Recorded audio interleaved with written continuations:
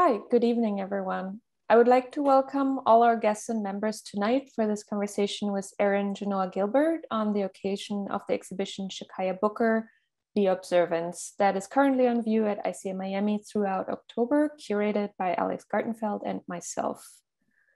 Our guest tonight will talk about Chakaia Booker's work in relation to an essay that she has contributed to the exhibition catalog on this exhibition that is forthcoming and currently in production, and that will be published later this year with Hermer Publishing.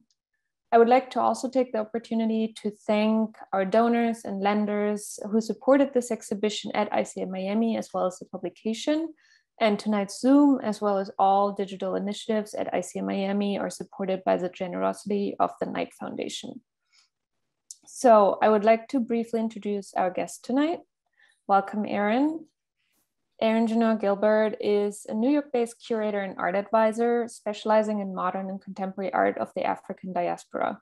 Most recently, the curator of African American manuscripts at the Smithsonian Archives of American Art. Gilbert has held positions at the Art Institute of Chicago and the Studio Museum in Harlem. She holds a BA in political science and a BA in African and African American studies from the University of Michigan, as well as an MA in contemporary art from the University of Manchester. In terms of her curatorial focus, Gilbert explores the relationship between art, power, and politics, and examines the physical and psychological connection to land, the trauma of displacement, and the Black female body as contested terrain. Gilbert recently curated A Force for Change, which is an exhibition presenting 26 contemporary women artists of African descent in New York, benefiting the UN Women. And she's also the co-curator of the exhibition of Mary Lovelace O'Neal, which will open at the Museum of the African Diaspora in San Francisco in October 2022. Before we jump into our conversation, I would also like to give a little background about the artist that we're talking about tonight, which is Chakaia Booker. Chakaia Booker was born in 1953 in Newark and has made a number of public art commissions, including the Millennium Park in Chicago, the Garment District in New York, as well as the National Museum of Women in the Arts and their New York Avenue sculpture project in Washington, D.C. She was featured in retrospectives at the Cordova Sculpture Park and Museum in Lincoln, Massachusetts, as well as the Kemper Museum of Contemporary Art in Kansas City, Missouri. Chakaia Booker has participated in numerous group exhibitions that include exhibitions at the National Museum of Women in the Arts and the National Art Museum of China in Beijing, as well as the Whitney Biennial in 2000, which first introduced her work to a larger audience. Her work is also held in the collections of the Metropolitan Museum in New York, the Whitney Museum of Art, as well as the National Museum of African American History and Art in Washington, D.C. And Booker has received Paulo Krasner grants, as well as a Guggenheim Fellowship. So without further ado, welcome, Erin. Thank you so much for being here with us tonight. Thank you, Stephanie, and thank you to everyone who's joined us, to Alex, and of course to Chakaia for inviting me both to write for the catalog and to speak really on her behalf this evening. I'm very excited. Thank you so much. To jump right in, so I mentioned briefly in the introduction, you were till recently a curator of African American manuscripts at the Smithsonian in Washington, where you actually acquired Chakaia Booker's archives for the museum archives. And I was curious how and where you first encountered Chakaia Booker's work and what started to get you interested in and basically then eventually sparked your interest to acquire her archive for the Smithsonian. You know, I can't remember exactly the first time that I saw Chakaia's work. And I don't say that because it wasn't memorable. I say because it was so long ago now. I feel like it may have been during my first job at the Art Institute of Chicago many years ago, but it feels like I've been engaging with her work somehow or another for the last 15 years and have thought about it in terms of its really innovative qualities, its qualities of distinction. It's not like any other collector's work that I've ever encountered, and one that I have been intrigued by for many years. I did seek Chakaia out prior to my being at the Smithsonian, and had hoped to develop a relationship with her, as a curator who was interested in her practice. And we really did get to know one another better in the process of my collecting her papers for the Smithsonian Archives of American Art. I, as you mentioned, focus really on women artists of the Deep South and of the Global South. And I'm really always thinking through Black female artists whose contribution to the canon may have been overlooked or is absent for some reason. And from the museological standpoint, Chakaia's sculptures are obviously throughout almost 40 collections. And so she has been highly successful and highly critically acclaimed in that area. But in terms of thinking through the ways in which the canon is operated, by the archive, and how it is that the documentation of an artist's education and their exhibition history, their publication history, and even their diaries, their notes, their kind of trajectory as an artist is evidenced in the archive. I was really interested in making sure that she was present in that space. And we got to know one another during that process. I did visit her space in New York several times and had many conversations with her as we kind of determined what she was comfortable with allowing to go to the archives, because archives must be primary source documents. And so for the most part, there aren't copies, and they need to be something that, cannot be easily located by others. And as we, go through the exhibition images, some of the first things that I really encountered were her graveyard series, a series of images of her collecting tires and inner tubes and bones. And really, from there on, our conversation really became about what that kind of materiality, finding materials and the found object really meant. And I think we have a slide for that shows these early photographs. If we can just go to the next slide. Where we see actually Chakaia in space. I believe that was in Queens. Exactly. It's a graveyard in Queens.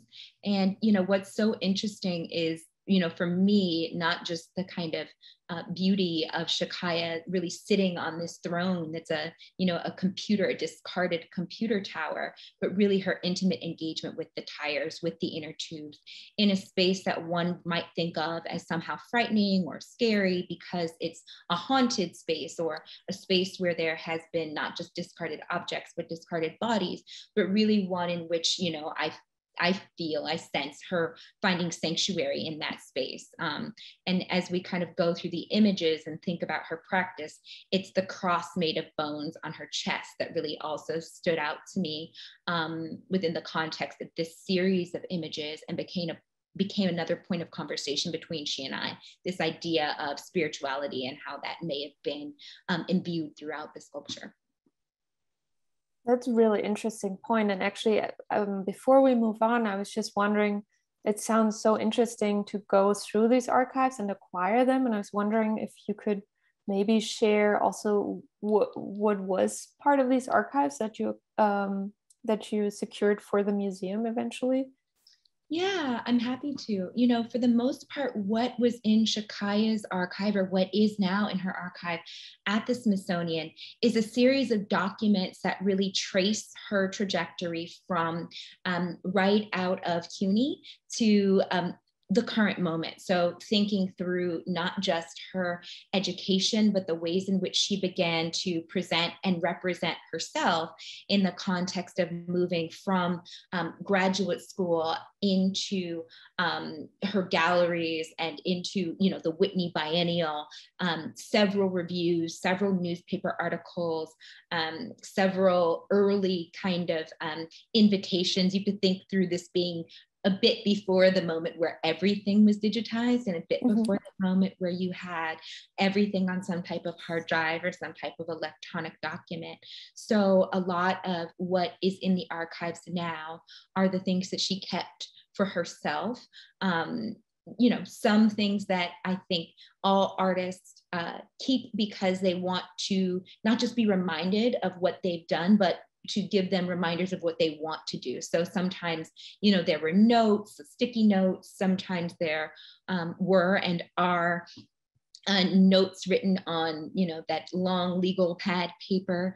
I think for Chakaia, one of the things that I found really interesting and talk about in this essay is the series of binders that she had, that she brought with her into galleries and museums to promote her own practice and to explain what she was doing and what she is doing. And in that early binder, in those early binders rather, you do see not just these images of Chakaia, but also images of her wearing the wearable sculptures that she made early on, also out of rubber tires and inner tubes, which I also found really fascinating, that kind of intersection between fashion and art that was at the beginning of her practice, very evident as well, and really translates into the kind of physical production that is Chakaia entering the space, right? She's, you know, always wearing a headdress. She's always wearing layered fabrics from head to toe. She is really, yeah, I think, regal in her presentation of self, and all of that kind of identity formation you can also see through the archive. And within it, she also talks a little bit about how she would like to be positioned, how she is thinking through not just the notion of the environment, which I think many have written about and thought about, is how these retrieving discarded objects has been a way for her to contribute to recycling and to, you know, efforts around climate change, but also, again, the kind of spiritual aspect of thinking through the relationship between these discarded objects and the Black body in America. Thank you so much. And I believe there's another slide with a similar series that is called The Foundling Warrior Quest, where we also see Chakaia salvaging materials from a different site, which were originally photographed around the same time. These are lithographs from 2010, and in the exhibition, the Graveyard series is presented as a large photo wallpaper. But thank you for sharing this. So moving further into the exhibition, the show features not only this very iconic rubber tire sculptures, but also a series of paintings, photographs, collages, bronzes. We see here a piece called Over the Rainbow in the front that uses, as you mentioned already, recycled items, which are water gallon containers and like metal cans as food is canned in. There's clay piece. So there's a real broad range of media, and this is a bit of a tricky question, but in your catalog essay, which is titled Chakaia Booker, Transcendence and Transfiguration, you mention a couple of themes that you see at the core of her work, and I wanted to see if you could share some of these with us. Yeah, I mean, first of all, congratulations on what really is a beautiful show. All the installation shots that, you know, you all shared with me throughout this process have truly been amazing. And I look forward to seeing the exhibition in person, and really hope anyone in the area will get to see this exhibition, because Chakaia certainly deserves to have all of these diverse media presented simultaneously. It's something that I have great admiration for her because, as you say, she is known as a sculptor and is certainly a sculptor, but has all of these ways in which she has begun to think through materiality and this idea, again, of discard, of degradation, of a certain kind of, you know, way in which this materiality does repeat itself. And I find one of the things outside of the probably most obvious monochromatic presentation, right? The color that she continually uses throughout all of this is Black. She tends to kind of burn or char or somehow ensure that the object itself has a residue that renders it somehow obsidian, somehow black.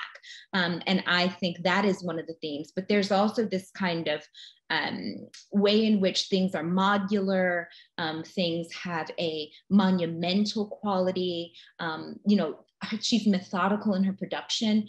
Something she and I have talked a lot about is the idea of labor. You know, these kind of intricate ways in which each and every shard, each and every kind of coil she does by hand, and she applies this rubber to these structures that she's created with tiny nails, and is really so intentional. That kind of repetition I find throughout all of her practice.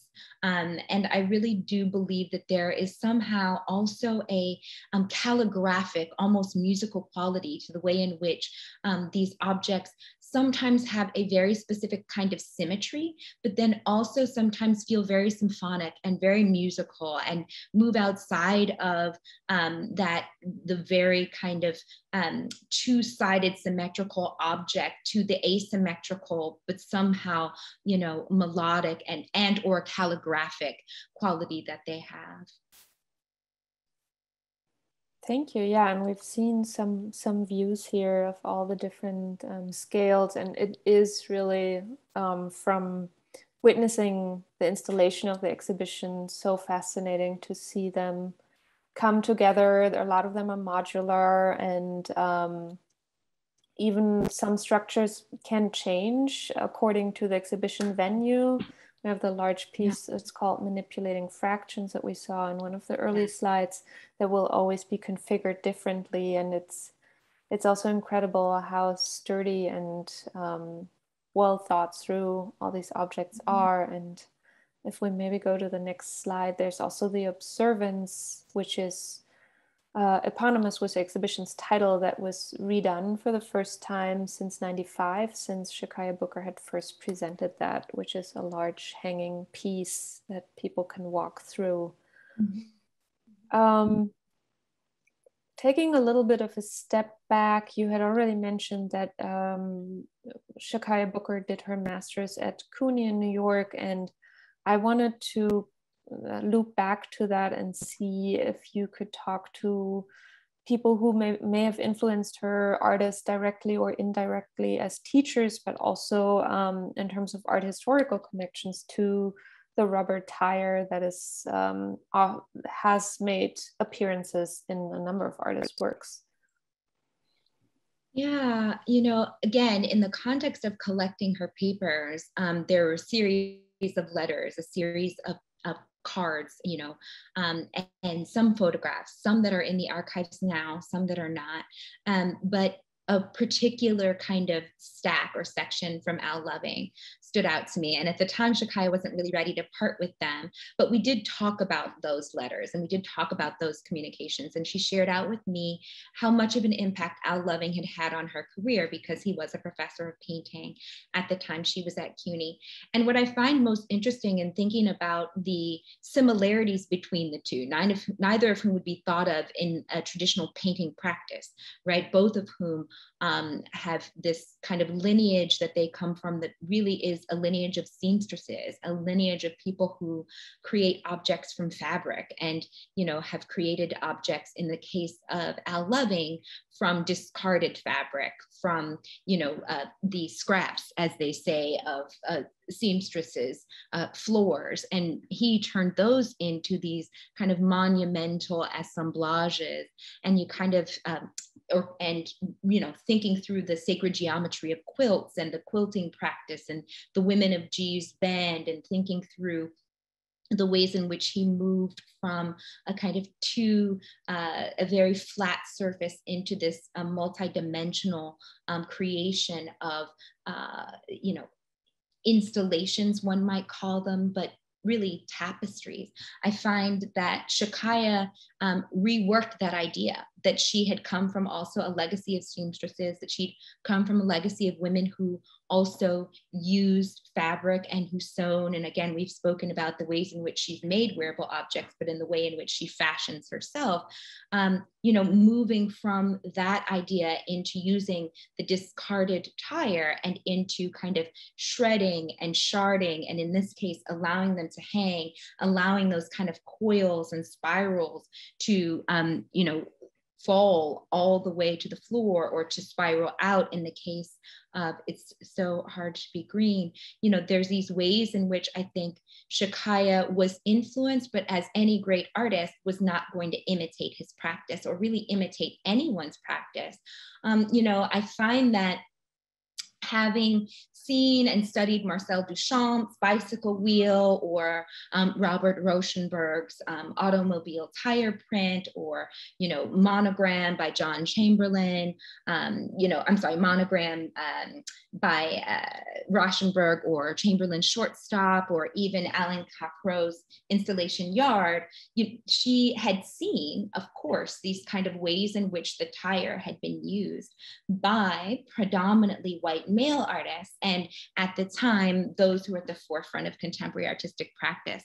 And again, not to think through imitation, but to really innovate around that idea, her having not used the tire as its ready-made full-on object, but to really, again, take the discarded tire and to degrade it further, to separate it, to take its dislocation as a cue to dismember it, and then to kind of reassemble it in a new way, not just as an object of decoration, but an object of some symbolism in my mind, thinking through the relationship between the Black body, the discarded tire, and letting that be a metaphor for the ways in which Black or African-American people in particular dislocated within the United States context and dispersed within the United States and the diaspora, then had been set aside or discarded from many employment and education opportunities, but really converting that from a position of powerlessness into a position of power and into a kind of ugly experience into a very beautiful experience, is what I believe Chakaia has done in thinking through the use of the tire and its relationship to the Black body. What I love most in many ways is this ambulatory quality, this kind of way in which you need to walk around and through these objects. You can't just simply engage with them from the screen, or even, standing in front of a flat surface. It really is about your body's relationship to them. And in many ways about that smell, about the char, about the ways in which the kind of tread itself retains the residue of the New York City streets on which she found them, or the graveyard, or the, kind of empty car lots in which she finds or found these treads, as she calls them. I found most interesting and most innovative in her use of what was already a part of the canon, was already a part of a very interesting dialogue around American consumerism, around capitalism itself, around the idea of the American dream. She really, I think, confronts and challenges that idea by taking what is the symbol of capitalism, or the symbol at the time of mobility, and really deconstructing that. So I've found that the influences that I might mention, whether they are, as I mentioned, Rauschenberg or Chamberlain or even Duchamp or Cocrow, are ones that she was influenced by, to change, to shift, to challenge, rather than to simply kind of imitate. And then there are another set of influences that, as a woman, I think I'm always wanting to draw parallels between, women sculptors, especially African-American or Black women sculptors, and Louise Nevelson or Louise Bourgeois or, Eva Hesse. But really, I think that the other influence for Chakaia is African sculpture. And I think, knowing that she studied basket weaving, and knowing that she studied African dance, and knowing that she had been looking at objects not just from Africa, but from Asia, and had been thinking through the ways in which sculpture and or the outdoor engagement with a form can be totemic, can be a ritual object, can be a power object, I think is what's happening within the context of the sculpture and installations that she's presented us with today. Thank you so much. Yeah, and maybe we can actually jump to a few of these images and works that you just talked about. I believe there is a slide of L. Loving and one of his paintings. If we could go forward, there it is. Yeah, this one in particular, I think, became emblematic of Al Loving and became emblematic of his way in which, as a young kind of man out of the University of Michigan and out of Detroit, really, becoming the first African American to have a solo show at the Whitney, and that kind of way in which he really did integrate the museum at a very intense moment, obviously not with this work and not with work like this, but with painting as a practice, and thinking through how after that experience where he was engaged with what was considered a depoliticized picture plane, because abstraction in that moment, as in this moment, I think is one where it is rare that we, and I consider myself one who's engaged with the practice of politicizing and allowing there to be a racial way in which one can read an object from its ethnographic and or cultural and or social, and in many cases racialized points of production.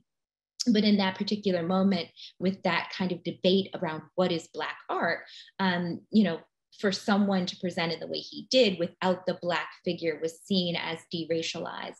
And so the change in his practice to go and use these kind of objects, these discarded objects that, as I mentioned, are, a part of his family lineage, also a part of this idea of the ways in which Black folks, African Americans at the time, dealt with using the scraps, dealt with discard, and made of it really amazing products, and for everyday life and for decoration, and for, in this particular case, artworks that would move into the museum spaces, I think is a part of the Black experience, and one where again, this way in which abstraction would allow him, through material, to speak to his experience as a man of color, African-American man in a particular moment, I think became a cue to many artists, including Chakaia, as to how they might retain and to think through a conversation that would engage race, and that would allow for discussion around the Black experience in America without being figurative, without rendering the Black figure itself as a part of that artistic expression. Thank you. Yeah, no, I think, and also formally, this is fascinating to see them side by side with these works like manipulating fractions. Exactly. But and as I look at this, the one that I mentioned to you earlier that I thought about is the flag, the flag that Chakaia created, that I knew as Feeding Frenzy. I believe the version that you all have at the museum is a larger, different version, but one that changes the direction of the flag, but still uses these strips.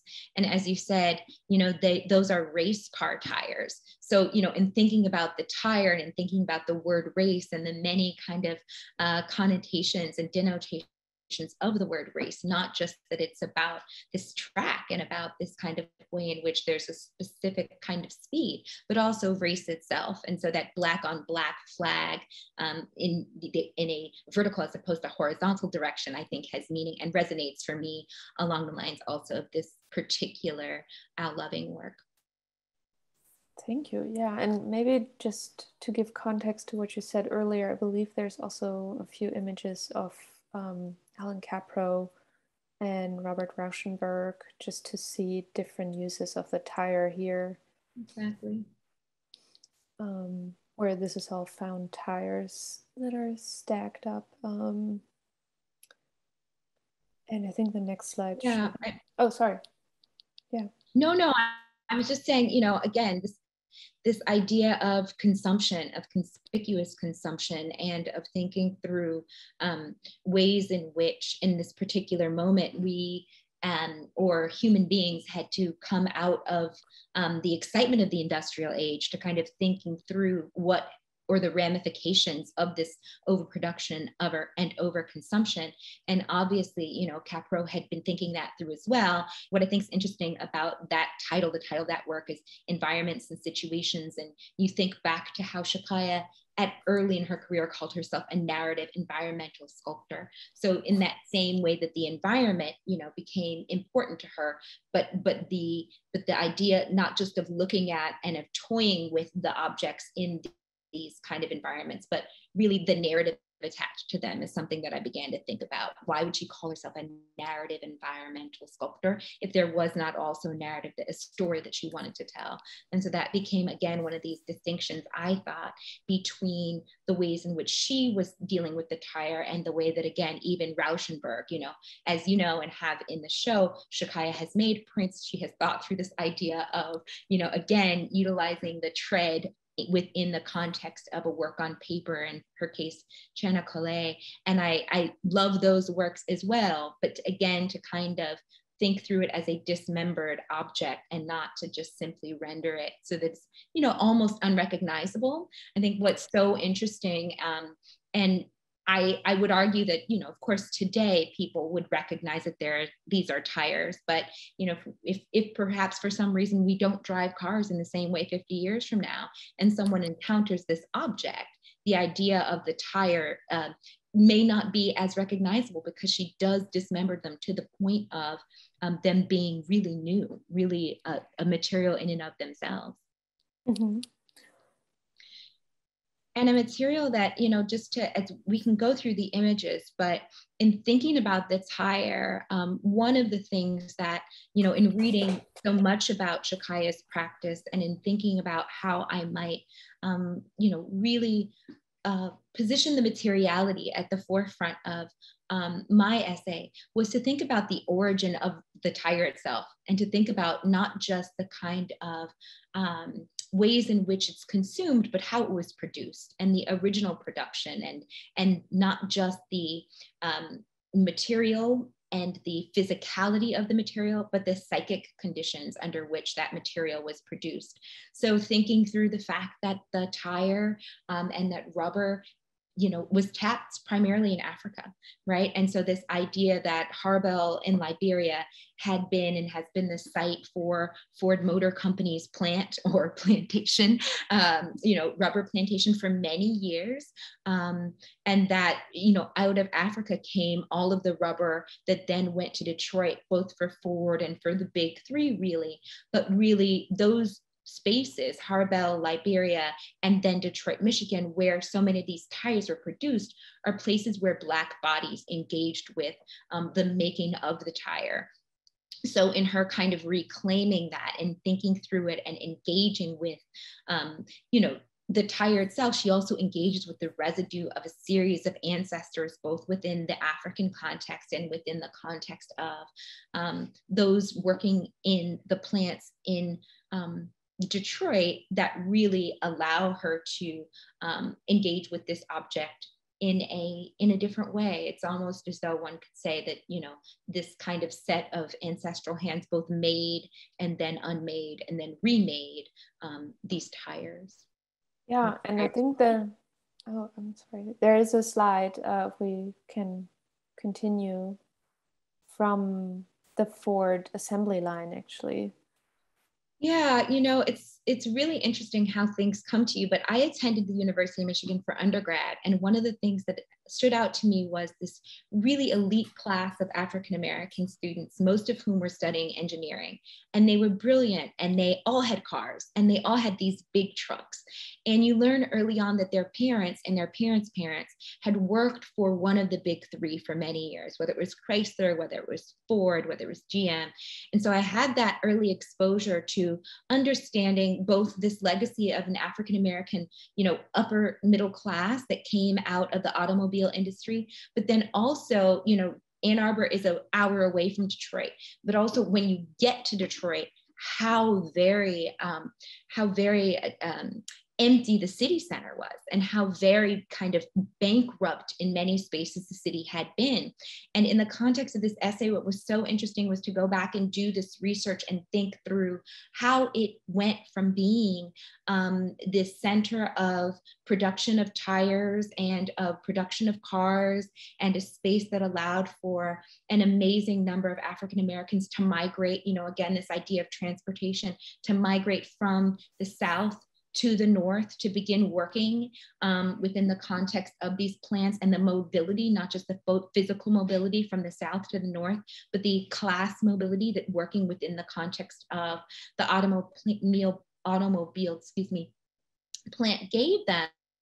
But then also the ways in which changes within the context of producing automobiles then affected detrimentally the African-American labor class, and the ways in which between 1920 to 1915 really to 1967, you really see people coming in and having a series of jobs, not necessarily the best jobs within the plants, certainly jobs that were dangerous, certainly jobs that, put them at health risks, certainly contexts where housing was difficult and where the segregation within the city of Detroit caused riots and another kind of physical violence that took place both outside of and then even within, in many contexts, the actual plants themselves, which became over time racial battlegrounds, because they really were these sites of contestation, not necessarily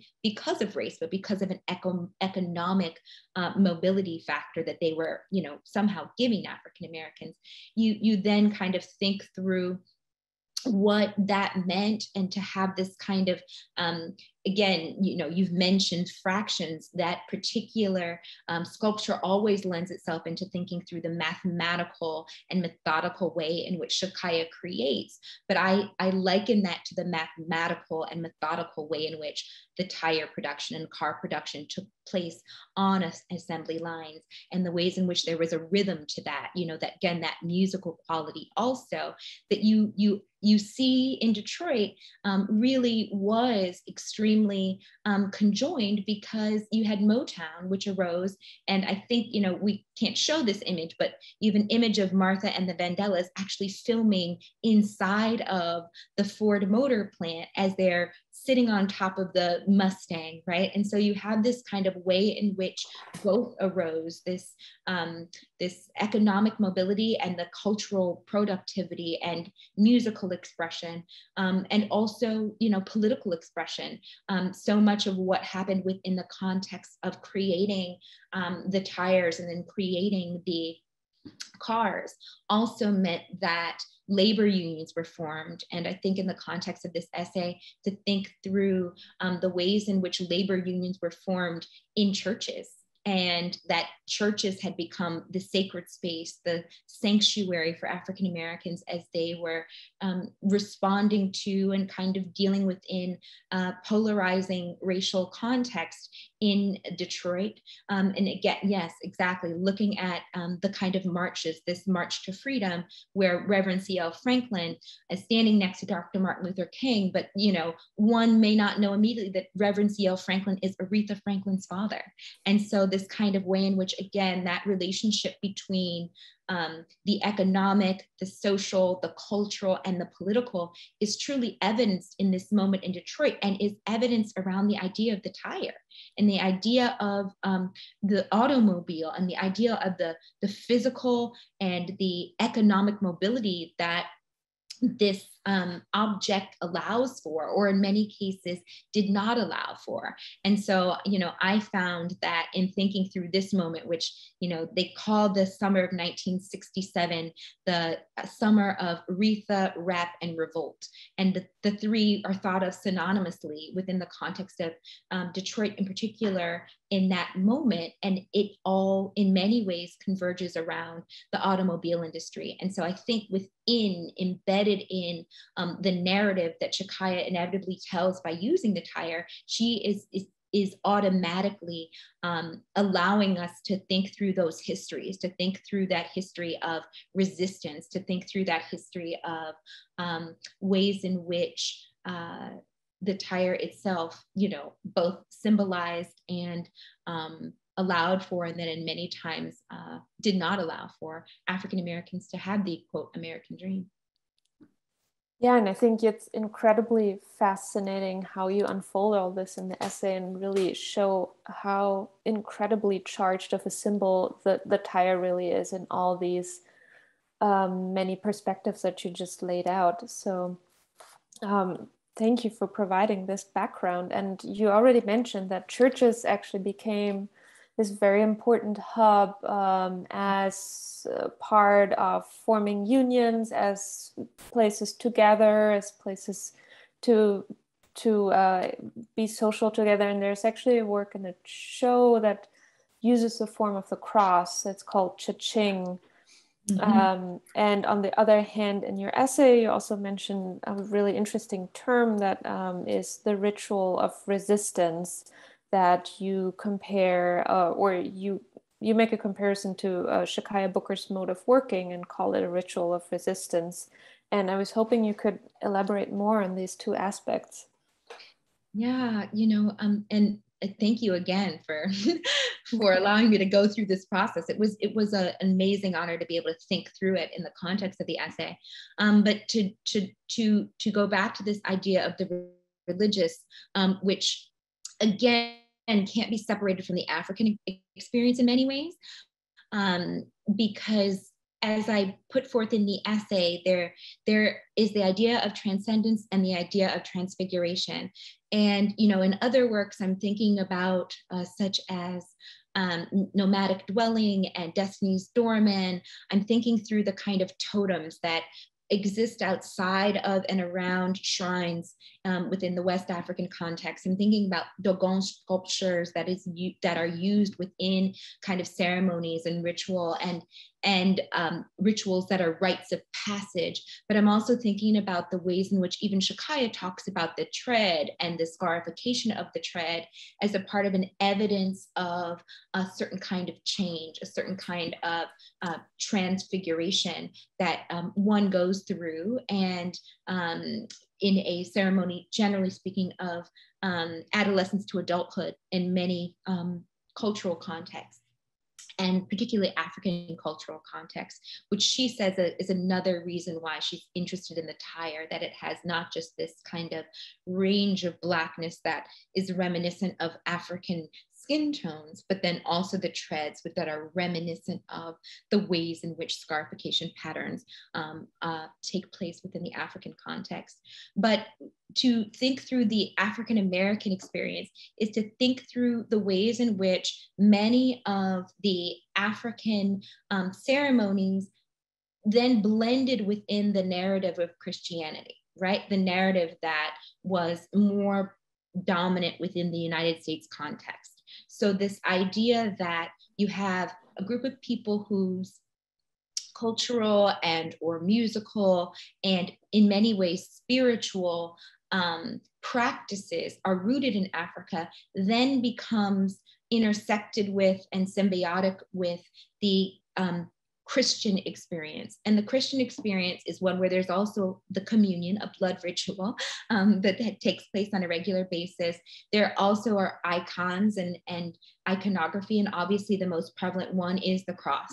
And within the context of the African American experience, what's so interesting is that you have the cross then being used by both European American and African American people who are then praying to the same God, and in many ways for different things.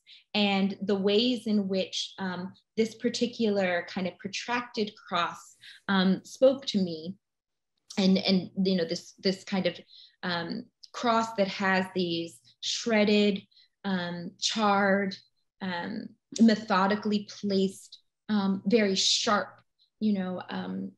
shards of tire which would obviously hurt one if one were to lay down, but to really reminiscent of the crown that we read about Christ having worn on the cross, this crown of thorns, but then also these kind of two wheelbarrows on the side of it. And in many African American churches, there are many songs and many kind of ways in which there is a metaphor for laying your burdens down that is synonymous with the wheelbarrow and synonymous with, laying your burdens upon the cross and laying your burdens upon Christ.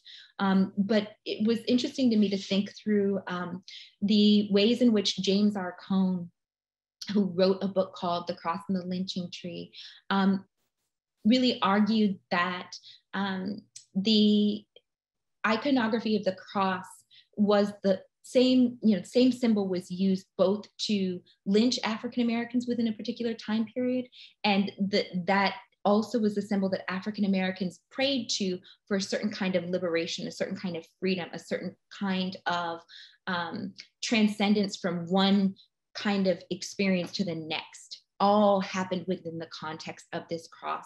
The cross that in the context of the European American experience meant that you were, hoping for and fighting for keeping your land and keeping segregated spaces, was also the cross that African Americans were fighting for and desegregation and fighting for shared spaces and for economic mobility. So it's a really ironic object, and one that, for Chakaia to have engaged really felt like, for me, it was not just linking to that way in which there was this double entendre with the cross itself, but this relationship between capitalism and the cross, the inextricable relationship between capitalism, the cross, and really the automobile industry. Because in many ways, if one even thinks about the histories of lynching, and I think we had images of riots, but men being grabbed from their cars,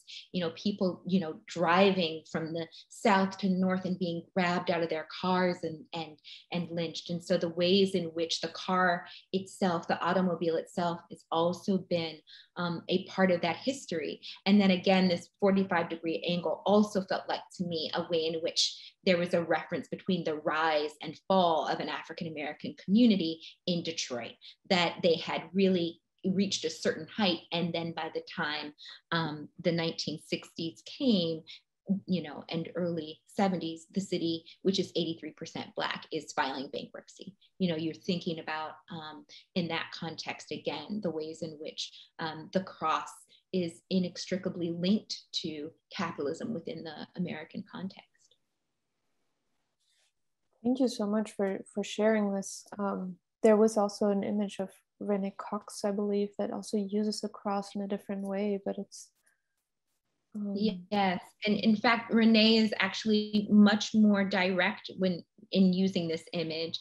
It shall be named, but really thinking through again that way in which the Black male figure could be both seen as, and within Renee's practice, always challenging the kind of ways in which a Jesus figure is rendered, whether it can be a woman, whether it can be a Black figure, but then also, again, within this context, thinking through the idea of lynching and the crucifixion as truly synonymous with one another.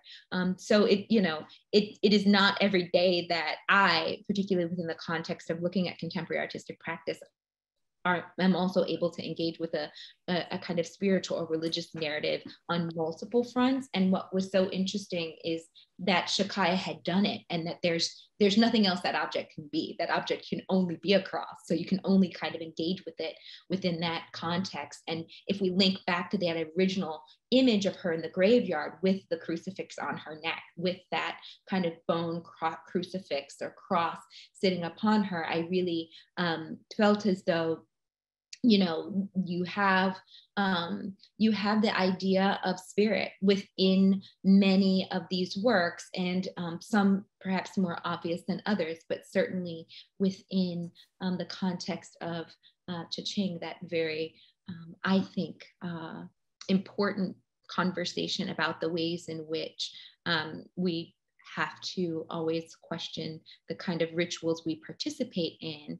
And in the context of religion, I think for African Americans, the religious practices of, you know, attending church and of engaging within a series of political activities outside of the church that are, you know, spiritually led. If you look at again, those images of Reverend Dr. Martin Luther King and Reverend C.L. Franklin, lots of the religious leaders were also political leaders, and they sang hymns as they marched. They prayed before and they prayed afterwards. And so the idea of the ritual of resistance for me is really wrapped up in that, the political and the spiritual experience within the African American context are very much inextricably intertwined. Thank you so much. There's actually a question that from the audience, and for everyone, please feel free to drop questions in the Q&A here. That this question here particularly, I think, refers a little bit to what you had talked about previously. And it asks about the connection of the origins of the tires. I believe you briefly mentioned the Firestone Tire and Rubber Companies that owns 100,000 acres of rubber trees in Liberia. And the audience member is asking about the negative environmental and social consequences, as well as the labor included in that, in harvesting this, and how this might be thought in relation to Chakaia Booker's work. I believe in your essay you also reference the actual origin of the rubber in Liberia, and I was wondering if you could elaborate on that more. Well, I hope I understand the question, and if I understand the question, then I think that the audience member is saying that they are questioning whether or not part of Chakaia's intent is to make comment on that situation. Is that correct? Or they're asking if she's considering these origins in the work. I think so. I mean, I think for her to have worked with this material for 20 years, she certainly thought about the origins of the tire, but the way in which she interacts with it can only be to kind of reclaim, and can only be to kind of repurpose and reuse. And I think it is a part of a way in which she's trying to correct the impact of having made and produced those tires and having tapped that rubber. And again, the ways in which Black bodies, in that case, Liberian African bodies, were engaged in that practice, I think is part of her comment, is part of her intention around using the tire, is that, that labor, that way in which people were paid 72 cents an hour, or 72 cents a day rather, to work in order to tap those trees and allow for those tires to be made, should not be discarded. That labor has to be acknowledged, that labor has to be honored. And I think in the context of making these monumental sculptures really elevates the intention around having, tapped the trees in the first place. Thank you. Yeah, I think that's a really important point, to really honor the labor and give it another life, so to say, in the sculptures.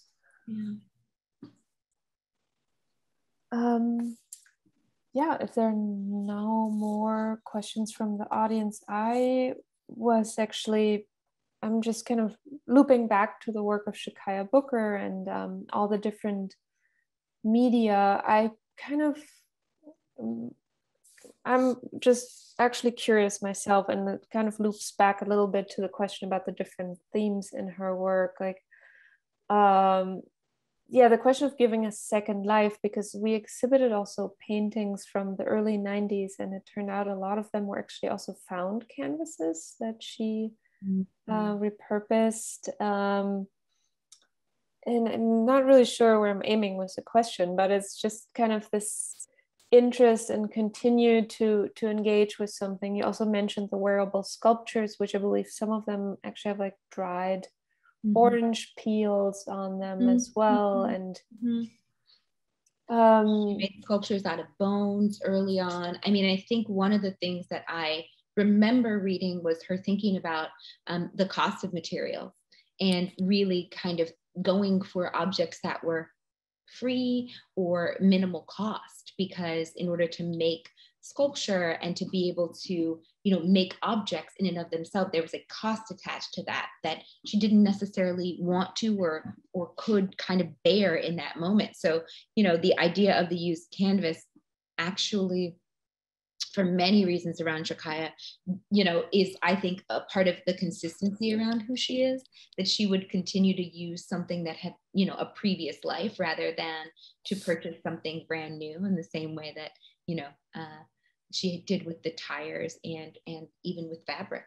And I think it also speaks to a very specific moment in New York. I mean, she has lived in the East Village for a long time, and I believe there's a story where she started collecting these rubber tires also from burned cars that were just in the streets. And I believe, I mean, New York was a very different city at that time also. No, I mean, certainly it's interesting to think about the changes that have happened in that area, but then also the kind of art historical discourse of that area and everything that kind of happened on the Lower East Side or in the East Village. You know, Chakaia describes it as riotous in many ways, that there were always kind of these car crashes or car fires, and that after the car fires dissipated, you would have this charred rubber, you would have these kind of tires and inner tubes or treads kind of left behind. And I think that it's interesting to think of those objects also as having that history of the New York of that particular moment embedded within them as well, certainly. Yeah. And then now she also works in Allentown, Pennsylvania, which is a whole other economic and social history in the US. Yeah. You know, I think that for Chakaia to have continued to think through this way in which one can be extremely brilliant and extremely beautiful, and by this I mean herself, sculptures, objects of art, and Black people, but then also not have moved fully into a certain kind of economic context or economic bracket, and her kind of way in which she's residing within a space that allows for both, allows for this kind of dichotomy of generating objects of high value and high worth in environments that may not even recognize them or may not even kind of acknowledge them as such in a particular moment because they are, you know, of that space. But it really, you know, as I think about it in the essay, becomes a kind of a medium. Those objects become a medium for a conversation around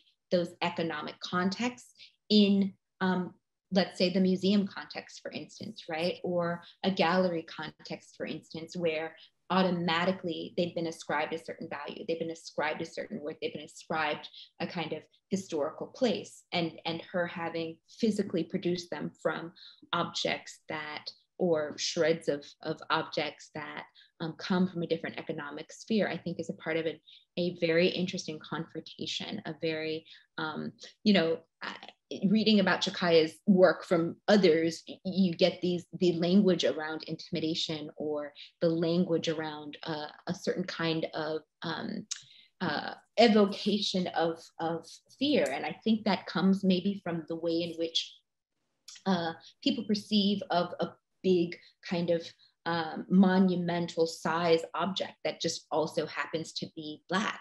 But, you know, Chakaia's personality is so gentle, and she's so quiet in many ways, and she's so shy in many ways, that it's interesting when you think beyond ascribing the sculptures themselves personality characteristics and think about the history and the materiality of the object, what really happens, because they in and of themselves, I think, are such informative objects. They have so much to tell us, and they have so much to share with us in terms of who we are, what our contribution to culture, humanity, mathematics, music, all of that is. And I think, Chakaia, I know that she will continue to be acknowledged, and this exhibition, I think, is a beautiful way to kind of begin what I think is a series of conversations around the importance and information that these objects share with us. Thank you so much. I think that's wonderful closing sentences that really give an outlook on all the conversations we still would like to have, and continue seeing these really fantastic works. I really thank you so much for generously sharing your evening with us and opening up so many incredibly thoughtful and detailed perspectives on Chakaia's work. Really enjoyed the conversations, and I hope our audience did too. So thank you again. I would also like to thank the entire team of ICA Miami, particularly Daniela Granadillo, our digital producer, for organizing this. Thank you first and foremost, of course, to Chakaia Booker for sharing these incredible works with us and for allowing us to put together this show of her works. Thank you again, Erin. And thank you to the audience. Oh, thank you so much.